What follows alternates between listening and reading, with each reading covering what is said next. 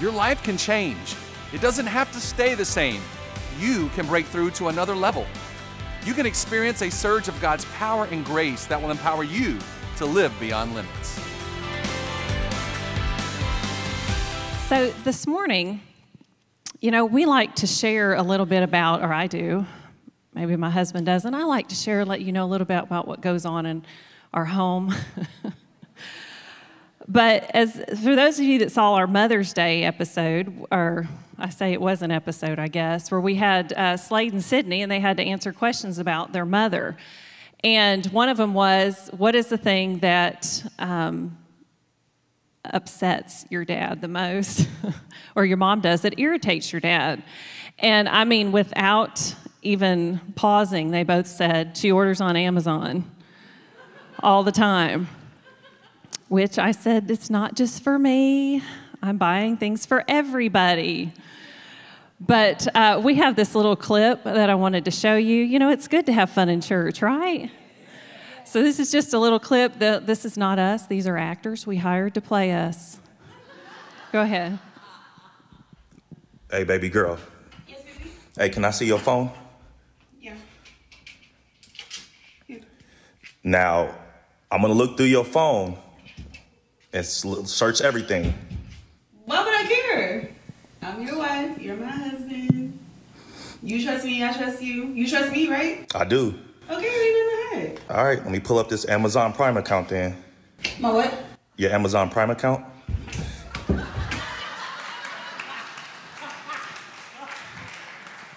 So that may be how it truly is.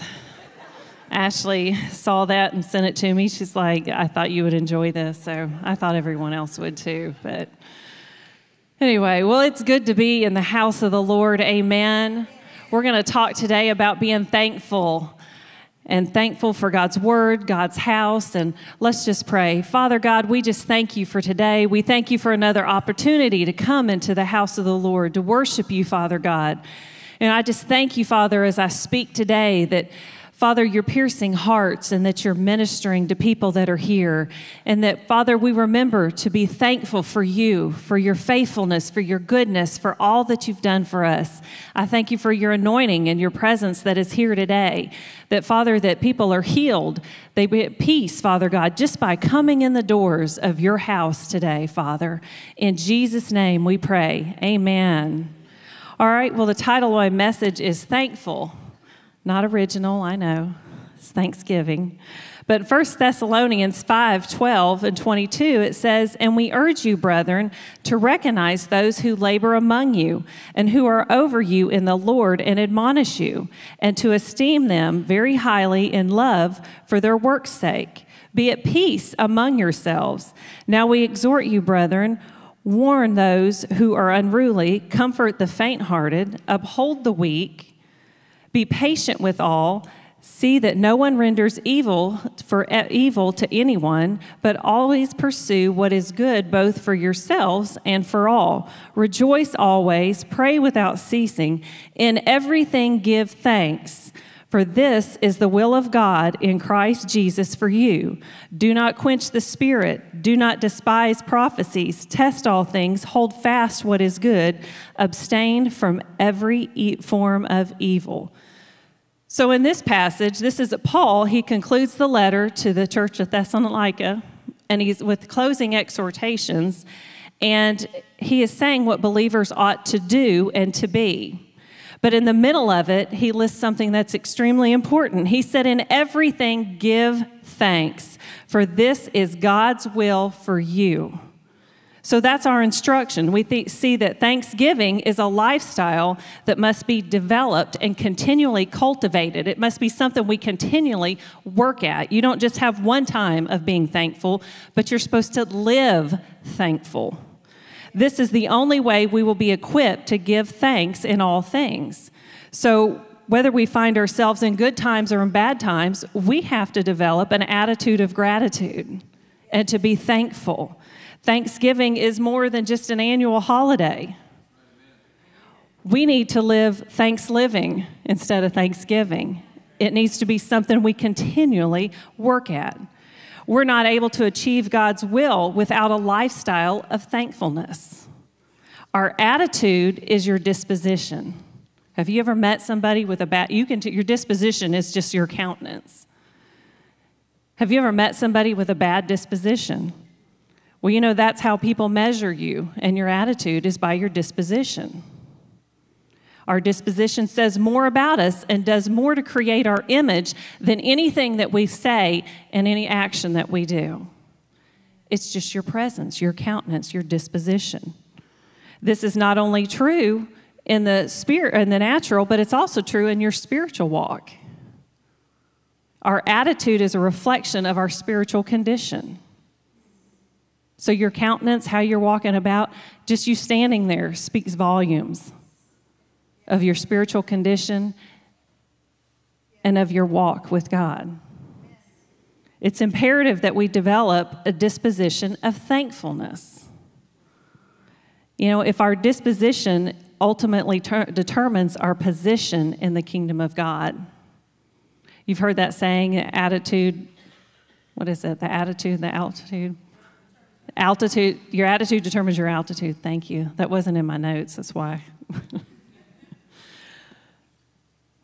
But it also determines, your disposition also determines if God's able to use you or not. And we limit God by our having a bad disposition. If we want to go higher in the kingdom, if we want God to be able to use us, then we must elevate our attitude. And developing a thankful spirit will empower you. And it will empower you to be faithful. And then that way God is able to use you. He can't use people that are not faithful. One of the foundational characteristics of the disciples that followed Jesus was their faithfulness. You know, faithfulness is a key principle in the kingdom. Jesus told us that, you know, he can't make us ruler over, he's going to give us a little bit. And when we can rule over this and we can be faithful with this, then he can give more to us. We can't handle something bigger if we can't handle little. So, you know, it's like parents with your kids. Well, you're going to start giving them trust. You're going to start, okay, we're going to trust you this much. Now, if you can do this and be home on time when we tell you to be home, Sullivan, then you get more. We can extend more, and you get more, and you earn trust. Well, the truth is that we don't have the grounds to ask God for bigger things until we have been proven faithful over small things. To be a true disciple, it requires a denying of self and the abandonment of preoccupations in order to follow Jesus, to follow him fully.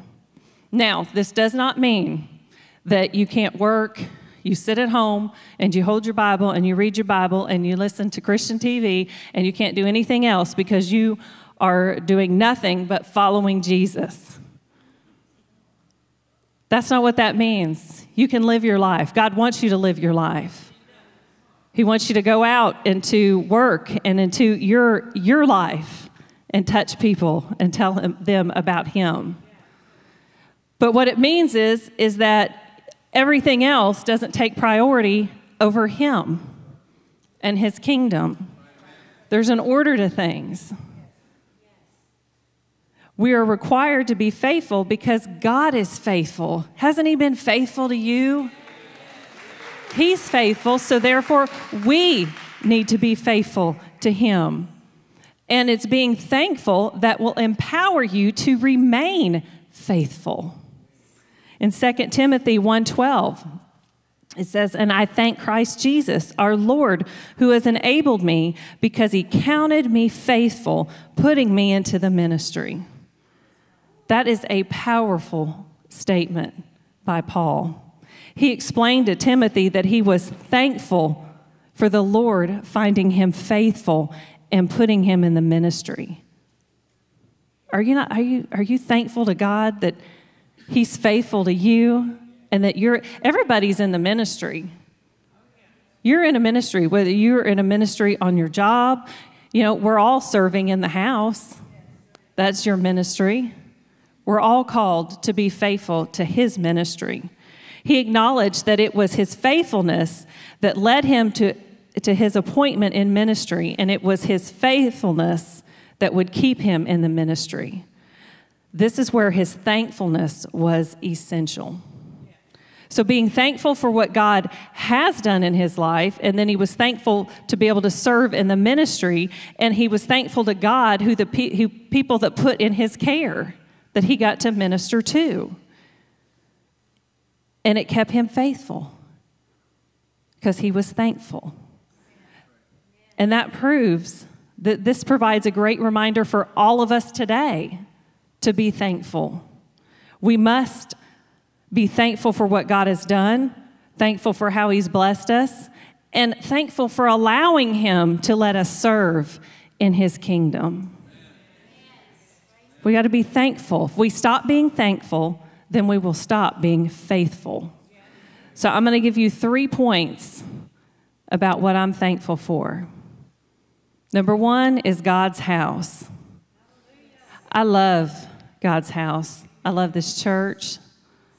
This is God's house, and I'm thankful for it. And I'm thankful that my husband and I and our family get to be the pastors and get to minister and serve you. We are thankful for that. You cannot truly love God and not have a heart for his house. If you love the Lord, then you love his house. Jesus is building his church, and I'm thankful that I get to be a part of his house. Amen. You know, and there's nobody in Scripture that embodies this more than King David. He was known after a man after God's own heart. Now, he had a lot of problems, which should encourage you. You know what? God can use anybody. It doesn't matter where you've been, what you've done. Maybe you have to, it's a continual thing. It's a continual thing being thankful. It's a continual thing asking God to forgive you and keep picking yourself up and moving on. So God used David, and that ought to help every one of us. But, you know, people think of his testimony as was just a desire to be in God's presence. And it was. But, you know, we often overlook that it was also a desire to be in God's house. David had a desire to be in God's presence and in his house. It would have been impossible for David to be a man after God's own heart and not love his house. Impossible. In Psalm 69:9, it says, "Zeal for your house has consumed me." In Psalms 42:4, "I went with them to the house of God with a voice of joy and praise." At the beginning of Psalms 42, it says, "As a deer pants for the water, so my soul longs after you." And who knew we were going to sing that today? God's good. Part of the quenching of the thirst for God's presence was coming into the house with joy and with praise. Psalms 26, 8 and 12, or verse 8 and 12. "Lord, I have loved the habitation of your house and the place where your glory dwells." And verse 12, "My foot stands in an even place. In the congregation, I will bless the Lord." So David's love for God and his house were inseparable. They were one and the same. This is what led to David's passion to build God's house in Jerusalem. And he says in Samuel 2:7, it says he expressed to the prophet Nathan, he was bothered by the fact that he lived in a palace that was made of cedar, and yet God's presence dwelt away from them behind curtains. He desired to build God a house. Why? Because he desired God's presence. Now, some people say, well, God's presence is wherever I am because God's in me. Well, that's true. But it also says not to forsake the assembling of yourselves together. It's important to come together to worship the Lord. And you're more powerful together than you are by yourself. This should be the same response from God's people today. A love for God and a love for his house. Be thankful for God, what God will manifest in your thanksgiving for his house. You know, just like David, we should always work to make things better and to build and continually building for God's house. You know, we know the story where David, Pastor shared this a couple weeks ago, where he talked about David was not able to build. God told him he wouldn't be able to build a house for God, but his son would. So what did he do? He made all the preparations for him. If he wasn't able to be the actual builder, he was going to get everything together and get it in place. In 1 Chronicles 29, 1 and 3, it says, "Furthermore, King David said to all the assembly, 'My son Solomon, whom alone God has chosen, is young and inexperienced, and the work is great, because the temple is not for man, but for the Lord God. Now, for the house of my God, I have prepared with all my might gold for things to be made of gold, silver for things of silver, bronze for things of bronze, and iron for things of iron, wood for things of wood, onyx stones, stones to be set, glistening stones of various colors, all kinds of precious stones, and marble slabs in abundance. Moreover, because I have set my affection on the house of my God, I have given to the house of my God over and above all that I have prepared for the holy house, my own special treasure of gold and silver.'" So he had a desire to build it. So he made all the preparations and got everything together to give it to his son so that it would be ready. So as soon as Solomon took the throne, he was able to start building God's house. Why was David consumed with a love for God's house? Why would you be consumed with it? Because he loved God and he knew that the Lord's house was a place of prayer. Surge is a place of prayer. It's a place of worship. It's a place of refuge. It's a place for the voice of God. David understood how God's people can be changed by loving and properly treating the house of God. You can be changed. Church will change you. It's supposed to change you. In Psalms 92:1, it says, It is good to give thanks to the Lord and to sing praises to your name, O Most High. The righteous will flourish like a palm tree. He will grow like a cedar in Lebanon. Those who are planted in the house of the Lord will flourish in the courts of our God. I'm thankful for this house. I'm thankful that if you're broken, if you need healing, if you lack anything, if your marriage is in trouble, if your kids are in trouble, if your family is not serving the Lord, this is a place that you can come to. And that's where you find healing. And it's a refuge. It's a place of refuge. You ought to look at it as that. It's a place of refuge for you, for your family, for your loved ones. Knowing this fact ought to cause us to be more passionate about the house of God. We and our families will flourish when we allow ourselves to be planted in the house. Your family will flourish. God is still building his house, and I am thankful that he's allowing me to be a part of building his house. Amen? He's allowing you to be a part of building his house. I got a lot of scriptures for you today, so listen up. But it's the word, amen. In 1 Peter 2:5, it says, "Ye also, as living stones, are being built up a spiritual house, a holy priesthood, to offer up spiritual sacrifices acceptable to God through Jesus Christ." We are living stones, and God desires to use us to build his house. It takes all of us. We can't afford to be unthankful and ungrateful for this house. You can't afford to be. If we become unthankful, then we become unfaithful. And God's not able to use us like he wants to use us. So we have to be thankful for his house. Number 2 is I'm thankful for the people of God. Don't you love people? I love people. Jesus loves people. Even the unlovable people, Jesus loves them. And he's called us to love them. I'm thankful for God's people. God's house would not be the same without God's people. It wouldn't be the same without you. His people are living stones, and he chooses to use us to build his house. He's choosing to use you to build his house. Therefore, we are obligated. You are obligated to love God's people. It's not that you get to choose who you like and who you love, who you don't love, who you like, who you don't want to talk to. God's called you to love his people.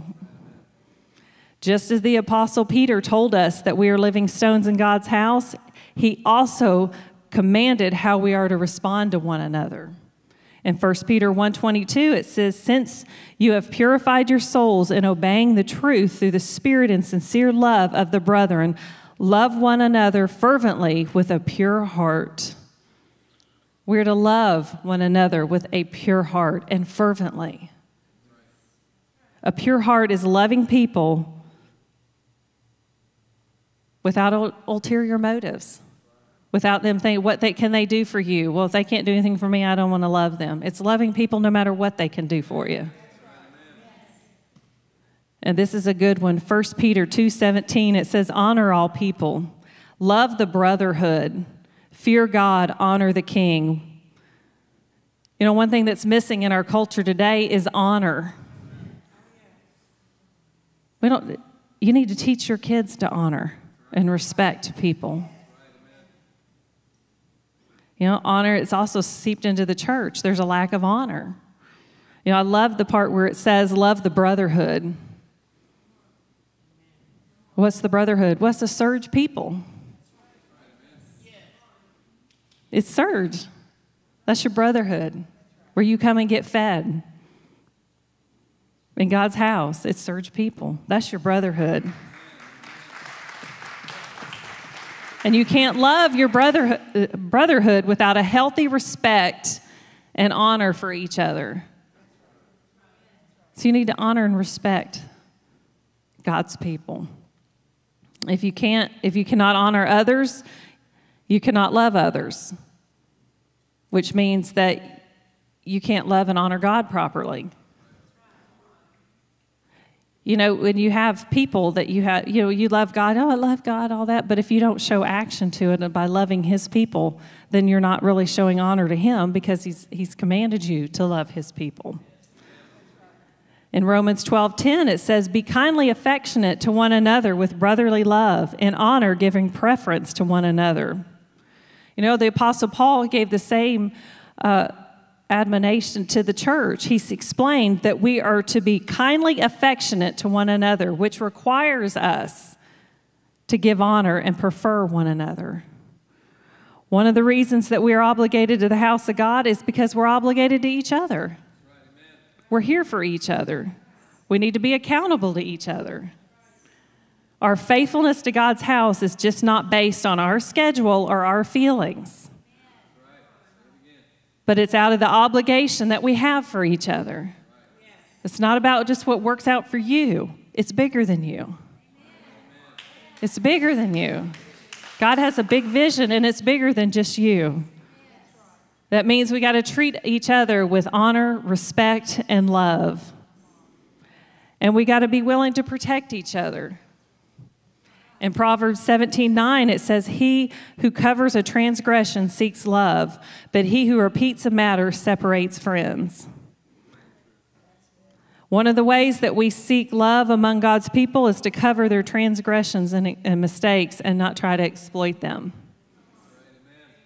We do this by not repeating. And now, I don't know why, ladies, don't get on to me. I still want to be in the girl club. But it seems to be that it's usually gossiping is more of a problem among ladies. I don't know why. It's because we like to get together and talk. But you can't be a gossiper because that's not loyalty. That causes division.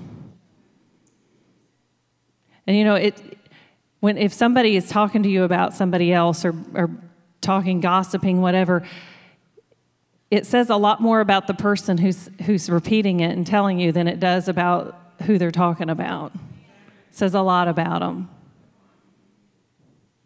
You know, some people are so miserable with themselves that they cannot help but get into other people's business.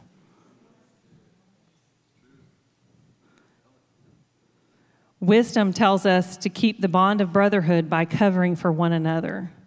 It says not to sow division and break bonds. It's important that you don't sow division in God's house. Don't repeat something you shouldn't be repeating. And don't listen to people when they want to come and talk to you about somebody else.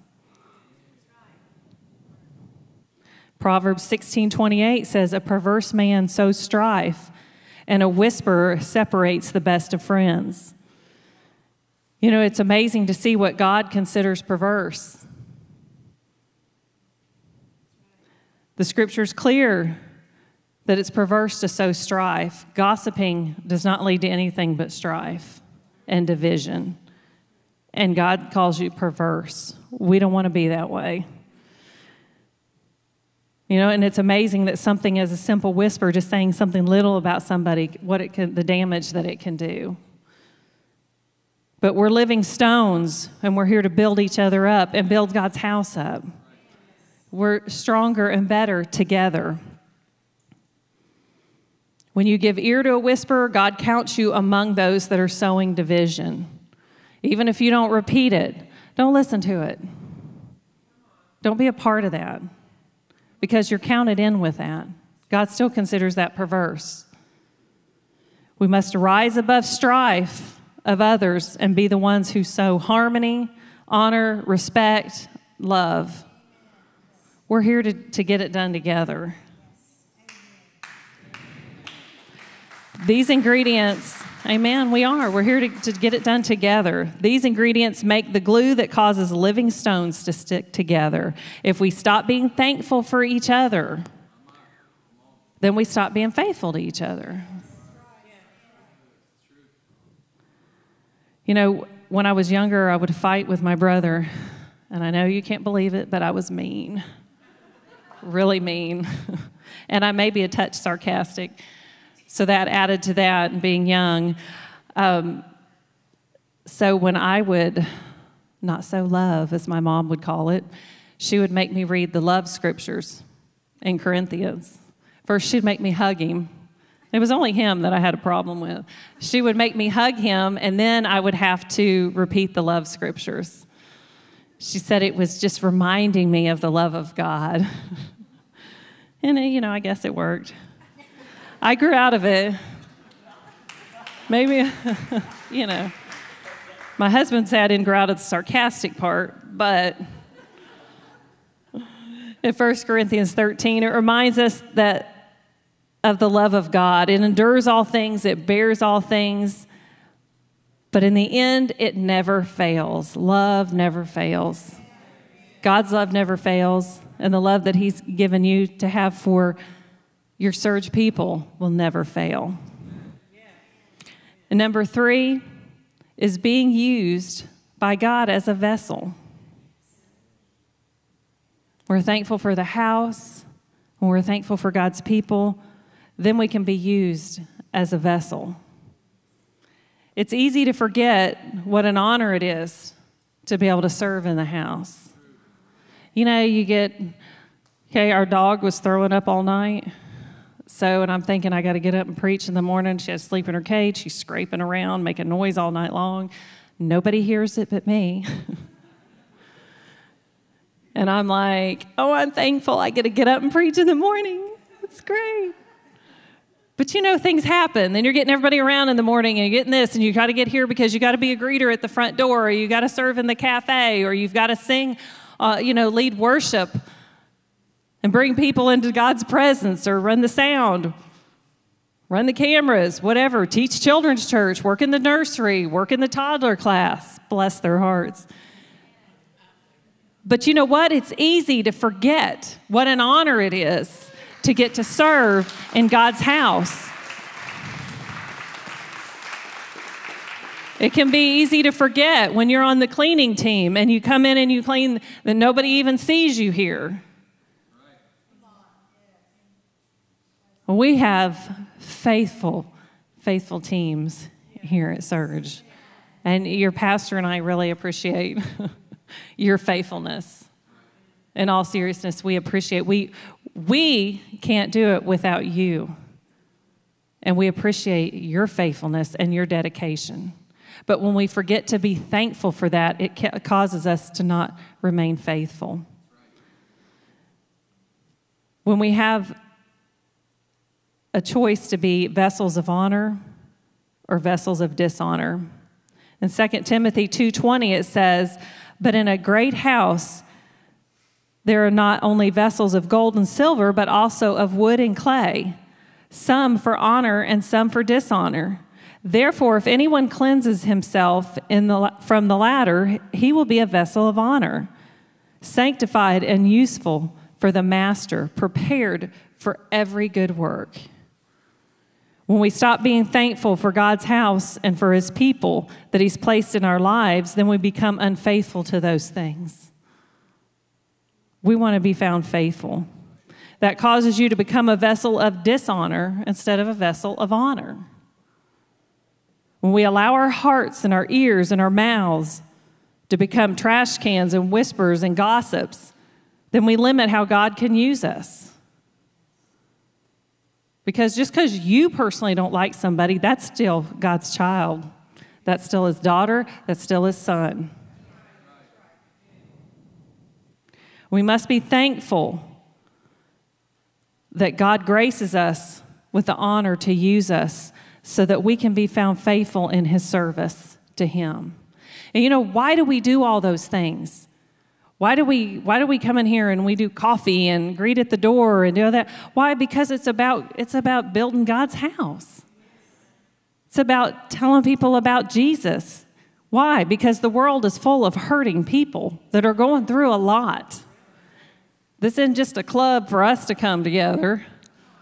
We're doing all these things for a purpose. So don't forget that purpose and be thankful for it, the opportunity to be able to serve in God's house. Amen.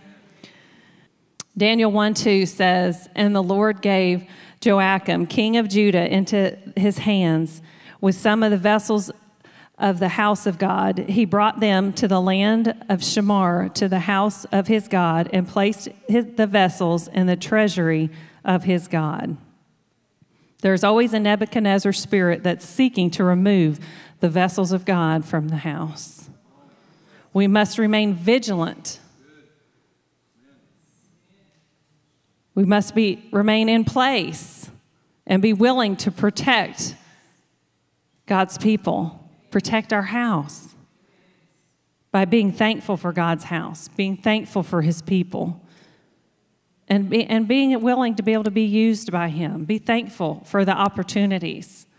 No matter what the opportunity is, be thankful for it, that you get to serve in God's house.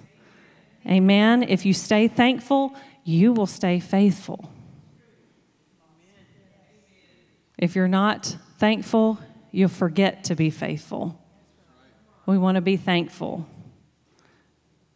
Now, this is a perfect message since it is Thanksgiving. But we want to be Thanksliving and remind ourselves. Everybody can stand. Remind yourself why you're thankful. Why are you thankful? I'm thankful because you're here for more than you're here. God, you're on this earth for more than to get up, go to work, and just be about what your family's doing. You're here for people. It's a bigger vision than just, you need to get a bigger vision than just that. It's about serving God and serving his people. Amen. Well, Father, first of all, I want you just to lift your hands.